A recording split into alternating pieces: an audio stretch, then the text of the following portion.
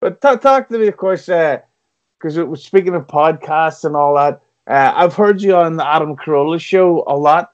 So what's it like going on Carolla's podcast? Because sometimes, and I'm saying this as a fan of him, it kind of seems like he instantly takes over, and the guest is just sort of sitting in the chair while Carolla rants about cars.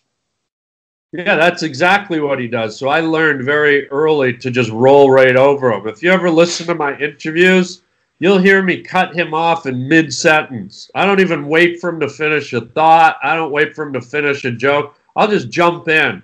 If he keeps me quiet for too long, I just jump right in. He's such a strange guy. I love him. He's really good and he's really funny, and I do his show a lot. But when you go into his show, it's almost like you're not there. He just keeps going. It's almost like there's no one in the room. And so if you're not smart enough to figure out how to just jump in and roll over him, then you're not going to be heard. And what's really interesting about Adam is when you do jump in and roll over him, he doesn't flinch. Like, he doesn't look at you like, hey, dude, you're stepping on my mojo. He just keeps going. It's almost like it's almost like the two of you are rolling down a hill, and when the record light goes off, he stands up and he goes, okay, that was fun.